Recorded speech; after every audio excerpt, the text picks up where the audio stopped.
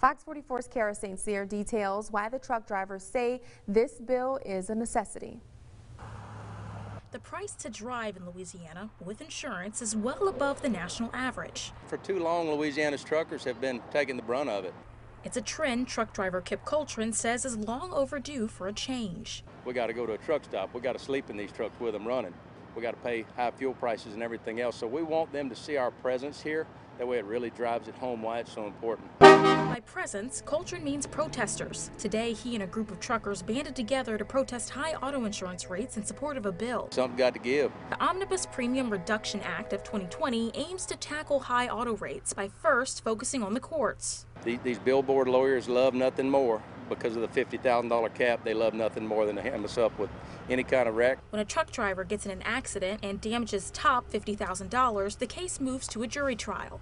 But if the damages are below that number, the case is handled by a judge, which usually means the plaintiff gets awarded a larger settlement. This bill wants to drop that $50,000 threshold to $5,000 to limit the amount insurance companies and ultimately truckers have to pay. This isn't just a commercial auto insurance issue. This is a dinner table issue for families across the state of Louisiana. Heather Cloud, a Louisiana state senator in support of the bill, says today's demonstration will attract a lot of attention from proponents who rally for change and even opponents who say the state doesn't have an auto insurance issue.